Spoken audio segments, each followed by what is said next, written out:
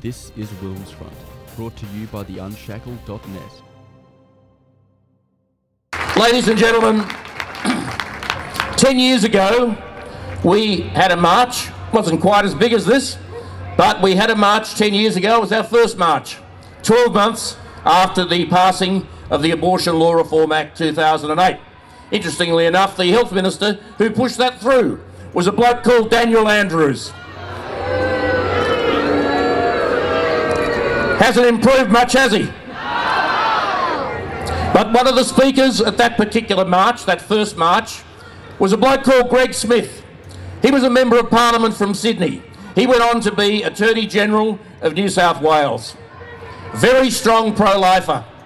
Well, here, 10 years later, we have his son, who was elected to the Parliament of New South Wales in March, and is the member for Wollongilly, I think that's how you say it. Bradman's territory, in fact, he tells me at great length.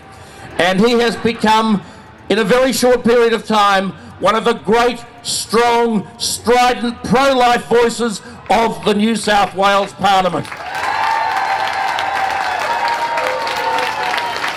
Ladies and gentlemen, I ask you to give a very, very warm Victorian welcome to Nathaniel Smith.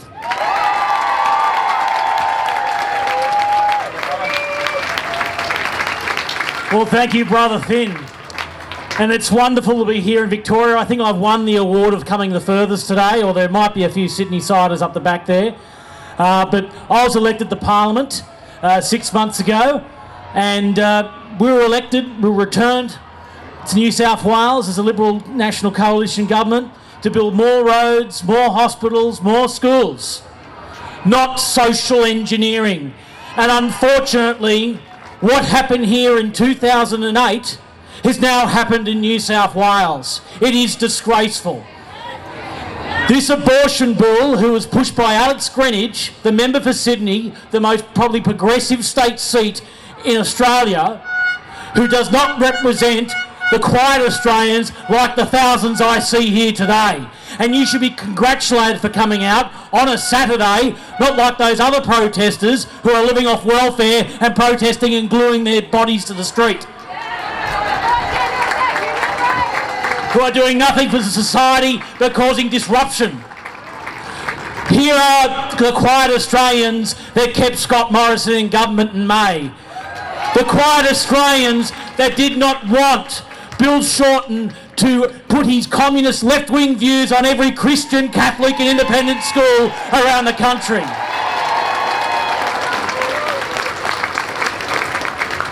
But not only are we here to stand up for the unborn, it's also for religious freedoms. We have seen the left wing, they have gone through our government departments federally and in every state.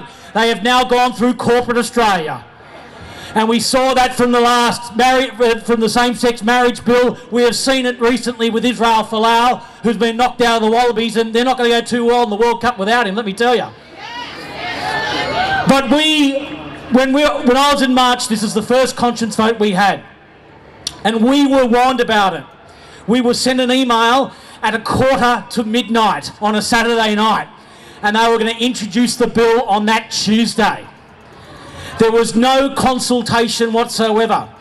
And the reason they did it is because they knew they had the numbers in the upper house. They wanted to ram this thing through the lower house like a dodgy DA at a council meeting. It was absolutely dreadful. And we managed to hold it back a week.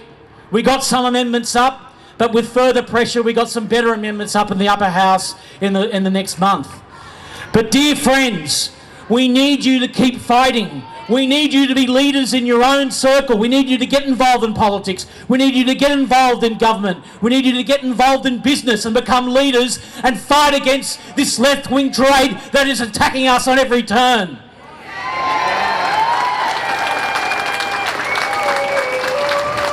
Dear friends, we've seen the great work that's been done in the United States and America. Like in Victoria and New South Wales, it is legal to abort a child right up to birth.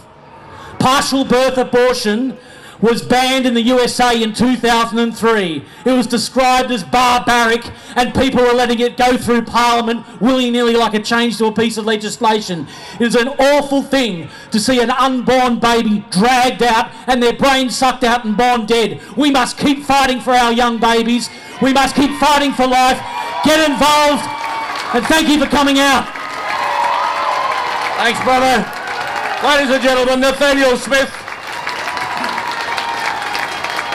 This is WilmsFront, brought to you by the Unshackled.net.